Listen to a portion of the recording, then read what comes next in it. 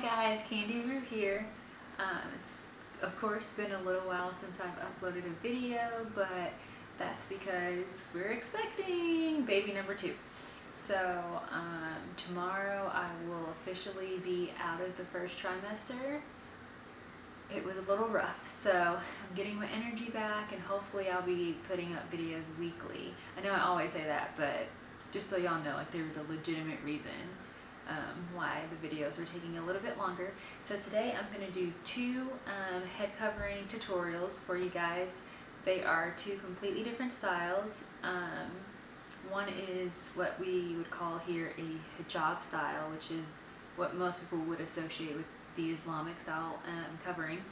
And the other one is called a Tichel, which is most associated with a Jewish style head covering. So as you guys know, I don't think any head covering style is particular to one faith or even culture really, but whatever, we can debate that. So I'm just going to get started. We're going to do the Tichel style first. So what a Tichel is just an apron scarf. It's the Hebrew for apron scarf. And so it looks like this. I hear that they're pretty easy to sew, but I haven't tried, but I am going to try soon. This is from Israel. It's from modly.co. I will put the link below in the video. It was a gift from my sweet husband. He saw me looking at the website and just gawking over these beautiful tichels, and he surprised me. He went online and he picked the one that he knew I'd been looking at the most, and he surprised me with it. So it's my favorite. Alright, so I have a Volumizer on. It's the same Volumizer I always wear. On this style, it's going to probably be a bit too much fluff in the back, but because I'm doing 2, I'm not going to take it out, so you'll just see like it might be a little far out. So what you do is you take the wrong side of your covering and you flip it over on your head, and you can adjust it and put it all the way up if you'd like. I like to have mine a little bit back, and so I'll kind of show a little bit of hair there in the front, but you don't have to if you're not comfortable with that. And all I do is I come around back here and I crisscross them in the back, and then I just kind of tuck in the little pieces that are out, just so I have a nice, neat, round shape. So, so what I'm going to do is I'm going to take this end and take the wrong side of it. So this is the right side. This is the correct side that you want to show. I'm going to go inside out, and you're going to flip it over your head like that, and then I just kind of like pull that back and just kind of leave it back there. And then I will take this side and do the same thing, just flip it on over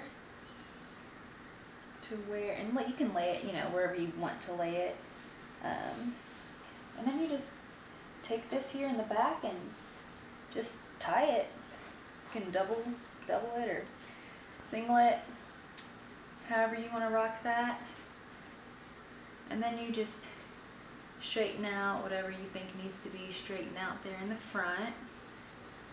This particular head covering also has another piece to it. It's like there's a headband that has a like a brooch attached, and it's so gorgeous. But I have a 1-year-old who takes everything, and it's in the car, she has it, she plays with it. So you could add a brooch, or you know, just whatever you want, and that's the final look.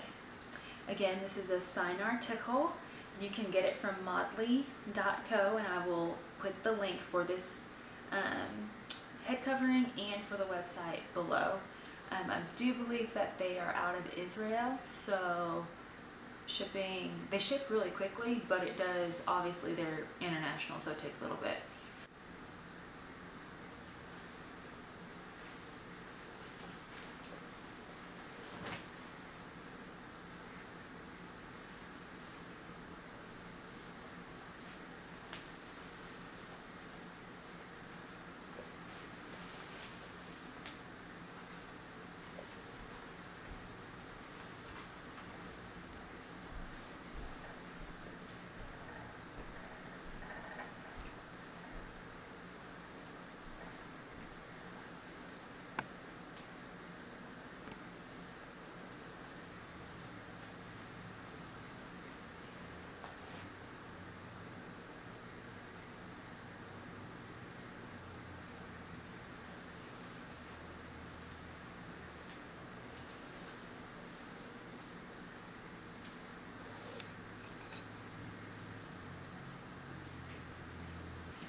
Okay, so I'll take this one off. And now I will show you a style that I've recently been wearing a lot when I wear the hijab style. I like it. I think I saw someone on Instagram post a video. I can't remember who she was or whatever, and I'm not doing exactly how she does it, but I'm doing the Candy Rube basic style. So this again is a jersey material hijab covering. It is from hijabibox.com, so that link will be below. As always, we put the scarf on my head. I'm gonna bring it forward just so I can make sure one side is shorter, like drastically shorter than the other. So I don't know if you guys can see this, but I mean drastically shorter. And then what I'm going to do is actually this time we're going to pin it in the back. So if you guys have watched my other tutorials, you know typically you pin in the front. This time we're going to pin in the back. So what I'm using is just a basic safety pin. I don't know if you guys can see this, but just a tiny basic safety pin. Yes, it snags my scarf, but again, we're basic. You can get fancy ones that do not snag on a couple different websites. So you just pin the two pieces together the same way you would in front of your face. You just do it behind. Okay. And then you're just going to bring it forward like you would if you're doing a turban.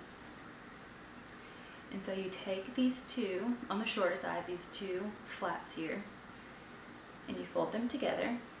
What we're going to do is we're going to bring it over the way we would as if we're doing a turban. And so if you see, this is going to create the zigzag. So you want to lay it diagonally, so you do create a sort of part there.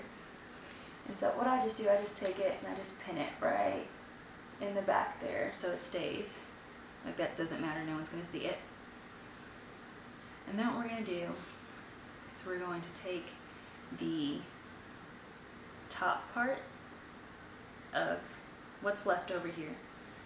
We're going to bring it around the chin and up around your hair.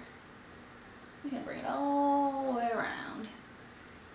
Keep going until you get it where you want it. And then once you get it around, you can kind of just play with it how you would like it. And I'm actually going to adjust that a little bit more. There you go. And then I'm using little sewing pins. Just basic sewing pins. And then we're just going to pin it into place. And again, I had someone ask me how I keep the pins in, and you have to pin it into something. And so I have to pin it into the scarf. And so when I take it in, go inside the scarf and outside of the top and the bottom Volumizer, and then weave it out. And that's how you're going to get it to stay. And so I'm going to do one more here, and I don't want it to go too far back. So I go in, and then I'm going to bring it out there and just push it on down. And you can, if you want to wear earrings, you can pull it back here and wear earrings. I've seen women do that. I have not tried that yet.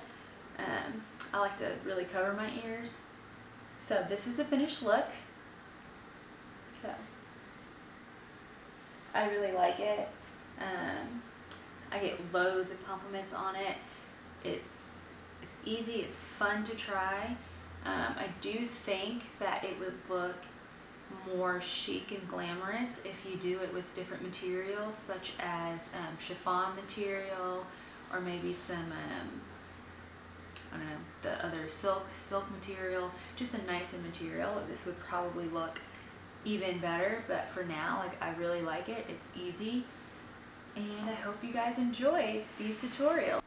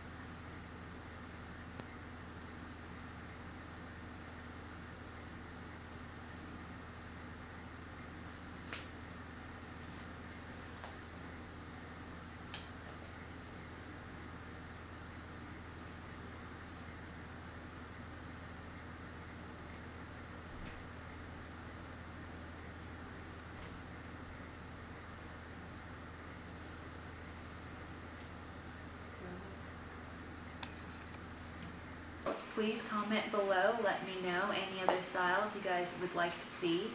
I'm thinking of the next tutorial being a double crisscross tickle style, so you guys let me know what you want to see. Thanks for watching. Bye guys.